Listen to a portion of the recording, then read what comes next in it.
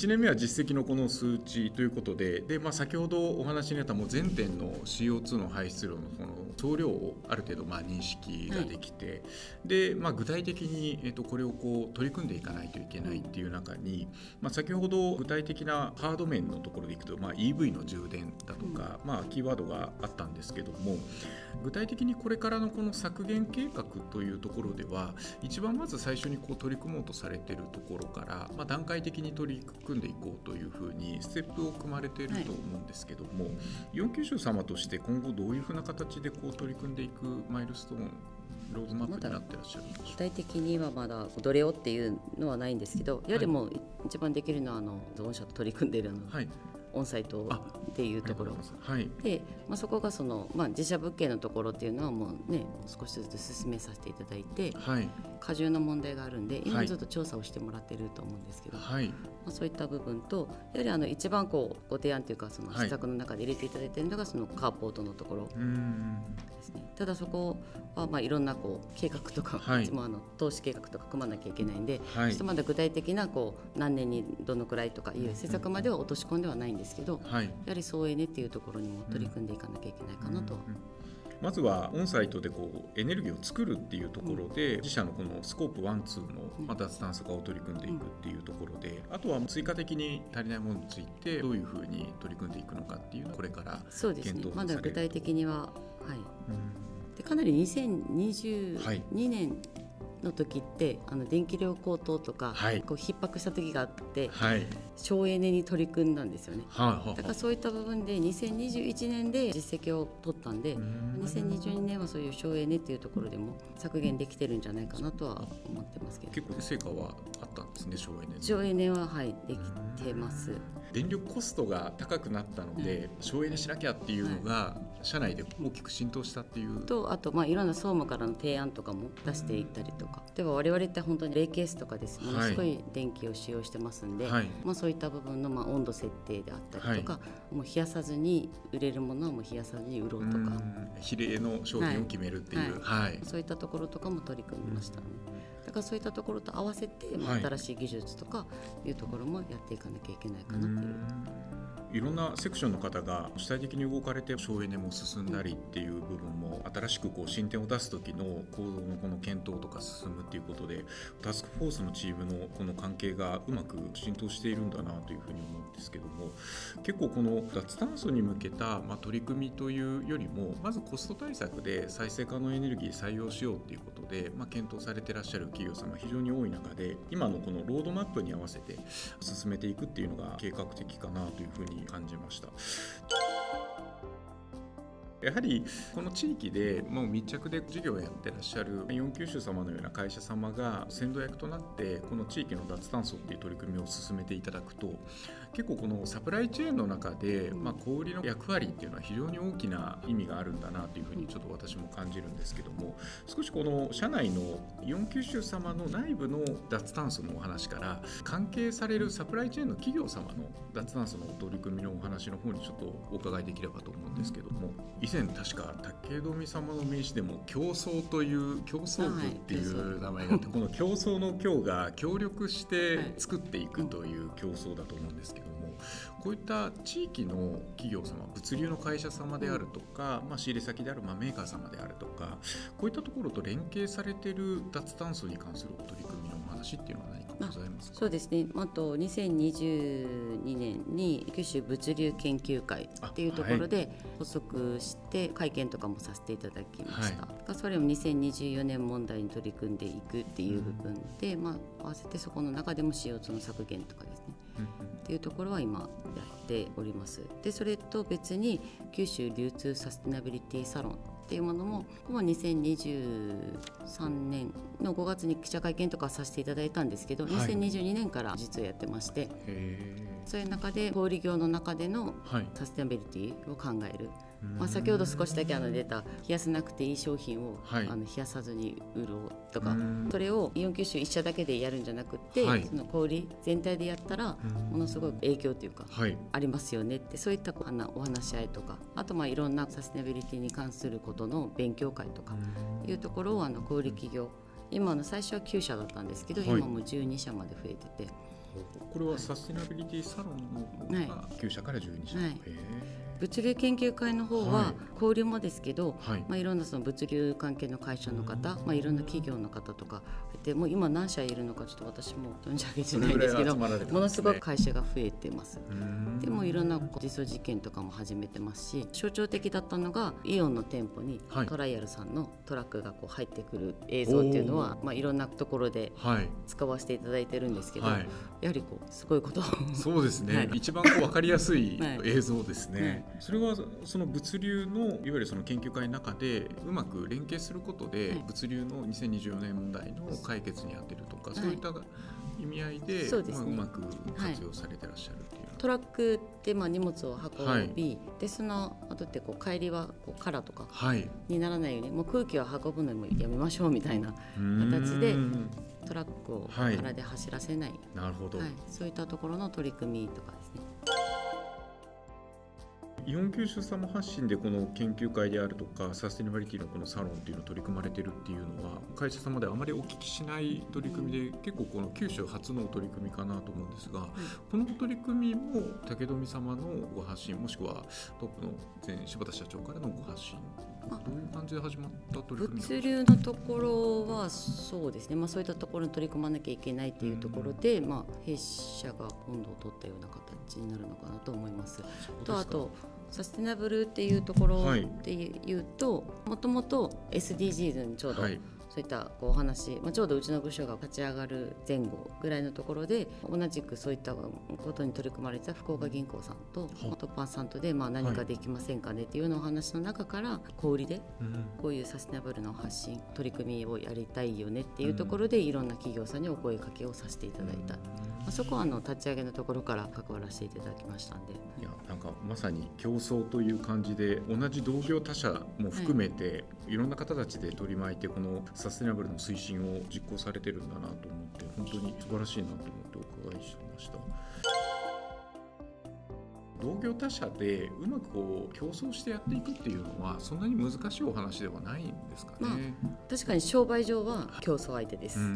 それとは別のところで言うと、社会課題についてっていうところはやはり一緒に取り組んでいくべきところ、やはり一緒に取り組んでいって、これからのその環境負荷のこととか、地球1個しかないんで、それをどう子どもたちにちゃんとお渡しできるかっていうところって今生きてる私たちの仕事だと思うんで、そういうところをもう変えていくようなことをやりたいなっていうのでやってます。で、小売業ってものすごいお客様が毎日、普通のスーパーでも2500人から3000人ぐらいとかお客様見えるんで、いろんなことをこうお客様、消費者ですよね、にお伝えすることができると思うんですよね。で、その私たち小売が、集まってそういうことを発信していくことで、例えば世の中の、当たり前が当たり前じゃなくなっていくようなことにもできると思うんで、例えばお買い物袋とか、今って有料化って当たり前で、マイバッグを持っていくのはもうほぼもう 80% ぐらいの方が持ってきてくださるんですけど、でもそれって2020年にイオンが始めたんですけど、その頃って当たり前じゃなかった。そうですね、だからそういうのでこう世の中の常識を変えるじゃないですけど、できるのが私たち小売だと思うんです。なのでそういったいろんな他社さんと組んで、お客様消費者の方にいろんなことを訴えていく、なんかそういうことで環境負荷を減らしていけることがあるんじゃないかなと思って、なんか消費者の方にご理解いただくっていうのは、不便さを多少受け入れていただいて、でもその重要な部分をご理解いただくっていうことが前提になるので、ちょっと地道な部分もありつつ、意義としては大きいんだなっていうのを感じました。ありがとうございます。今まさにこのサステナビリティの取り組みっていう推進を担ってやってらっしゃる中で、この一般の消費者、ご来店いただくお客様に対してのこの PR といいますか、お客様を巻き込んだこのお取り組みみたいな事例でいくと、何かご案内いただけるようなものっていうのはございますでしょうか。先ほどのたくさんあるんですけど、そうですよね一番身近なのはその店頭でのいろんな顔回収、食品トレーの回収とか、アルミ缶の回収とかいうのはもう本当にもう何十年でやってきてるんで、一番身近な取り組みっていう部分ですよね。最近4月とかにやってた分だと、環境特別和音っていうのがあって、ポイントっていうのがというのがあって、いろんな環境配慮型商品っていうのがたくさんあるんですけど、そういうその環境配慮型商品に和音ポイントがついていて、でそれと同額がいろんな環境活動されている団体に寄付されるっていう活動で、お客様に環境配慮型商品を知っていただくっていうのと、それをお買い上げいただくことによって、その環境を活動されているところに寄付される。だからイオンでお買い物をしている中で環境に対して貢献できる、そういった取り組みですね。ちょうど4月にもやったんで。それはなんかその期間を決めて。そうですね、年間に4回やります。4月、6月、10月、1月。一石何鳥なのかわからないんですけどもすごく効果がある取り組みだなと思いましたけど、寄付もそうなんですが、まずそうすると環境配慮型の商品であるっていうことを認識してもらうっていうところが、一番最初のこのきっかけで、それが選んでいただきやすいように、そういうポイントであるとか、その同額を寄付するみたいな、そういうところにつなげる、まず認知活動っていう、そういうのもありますね。先ほどお話した九州流通サステナビリティサロンの中でも加盟している企業、弊社も含めて5社が賛同して、昨年6月に一緒に合同販促っていう形で同じ販促物をつけて、お客様にその商品を知っていただく、そういった活動も昨年はしました。なんかそれは本当新しい他社も含めた形の取り組みということですね。やっぱり知っていただくで、その商品を選んでいただくっていうのが環境にも優しいかなと。いろいろと深いご質問ばかりして大変恐縮ですけど、イオン九州様全体でのこの脱炭素の取り組みということはお伺いさせていただいたかと思います。最後にちょっとこの今後イオン九州様としてのこの脱炭素の削減計画に向けた取り組みっていうのはあると思うんですが、この削減計画以外の部分でもそうなんですが、今後のこの目標であるとか、最後取り組んでいこうとされている今のご方針みたいなものがあれば差し支えない範囲で結構ですので、ちょっとご案内いただけるとありがたいんですけども、目標というところでいうと、2022年に、パーパスの策定をするっていうの取り組みをやったんですね。で、2023年にもう策定したんですけど、私たちの宝物九州をもっとというパーパス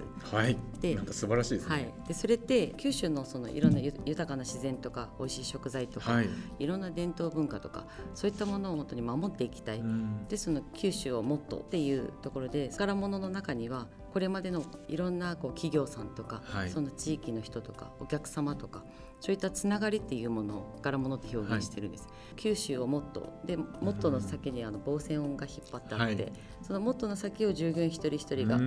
考えていく。そういった思いでこのパーパスを作りました。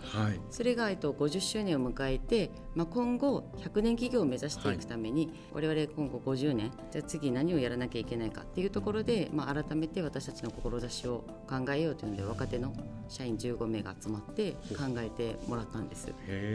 それも公募で募集したんで、皆さん立候補できた子たちが15名、が作ってくれました。そういう中でやはり100年企業を目指していくっていうところで、持続可能な社会、そこに発展に貢献していきたいという、その九州をもっとっていう、九州にもっともっと貢献をしていきたいっていうところで、その企業の成長とかその地域の成長両方に取り組んでいきたいな、まずそこが目標になってますよね。やはりそれってこれまでもやってるその九州流通サステナビリティサロンだったり、物流研究会だったり、総務連合というのもあるんですよ。総務連合総務も情報交換とかして防災とか防犯とかに取り組んでるんですよ。やはり私たちってそういうふうに従業員一人一人が九州をもっとどういうふうにしていきたい、もっと良くしたいとか、そういったところの先を考えているっていうところで、これまでもやってきたいろんなその地場メーカーさんとのつながりとか、行政とか学校とか、いろんなところを巻き込んでやっていけるのが私たちイオン九州だと思ってるんで、やはりそこのフロントランナーになっていかなきゃいけないっていうのは、2022年にその私の部署ができた時に方針の中にもそういうふうに歌ってありましたんで、やっぱりそれを九州をリードしていく、そういった企業になったんだっていう自覚を持ちなさいというのをいつも言われるんですけど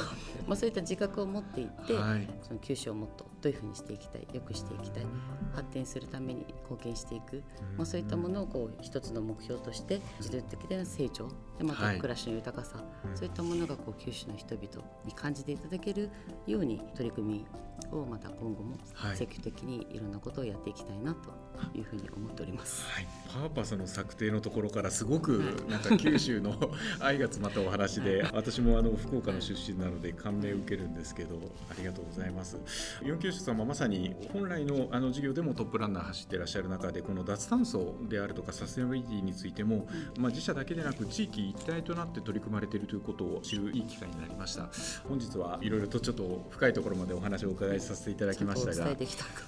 いえ、もう十分です。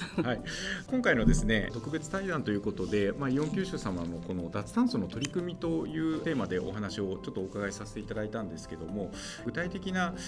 社内での推進のご苦労であるとか、いろんな外部との取り組みで、自社の推進はもちろんなんですけども、お話お伺いできてですね、今後視聴いただいている企業様の脱炭素の取り組みには我々もいろんな形でちょっと関わっていければなと思いますので、引き続きよろしくお願いいたします。本日はありがとうございました。ありがとうございます。